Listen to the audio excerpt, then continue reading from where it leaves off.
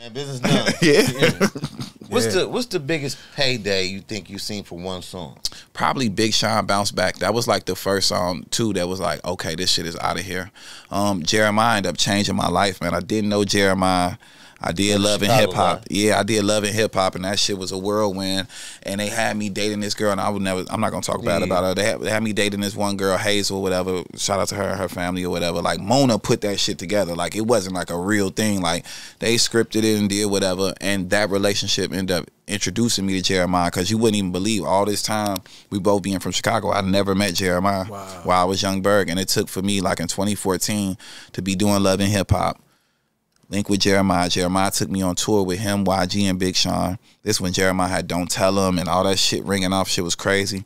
And I meet Big Sean on a tour.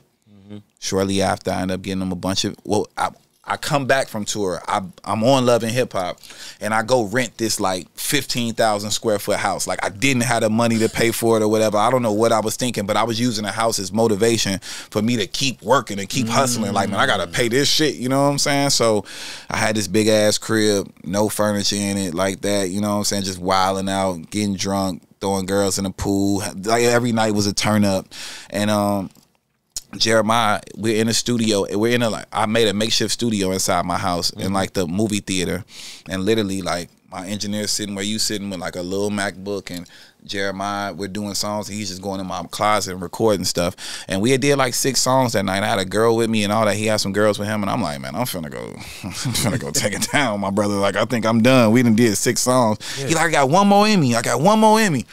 I'm like, shit, all right. And he went in there and he just mumbled, last night took an L, but tonight I bounce back. I'm like, oh shit, we got it. And then we finished that. I presented that to Big Sean. A lot of people don't know that Jeremiah co-wrote and myself co-wrote the hook to Big Sean Bounce Back. And fucking Sean redid it. Metro Boomin touched it. Shout out to Smash David.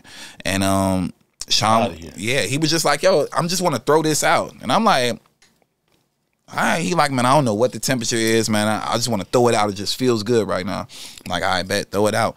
He threw that motherfucker out, and that shit went to #1. It was probably, I think it's his highest charting solo single on the Hot 100. I think it went #2 on the Hot 100.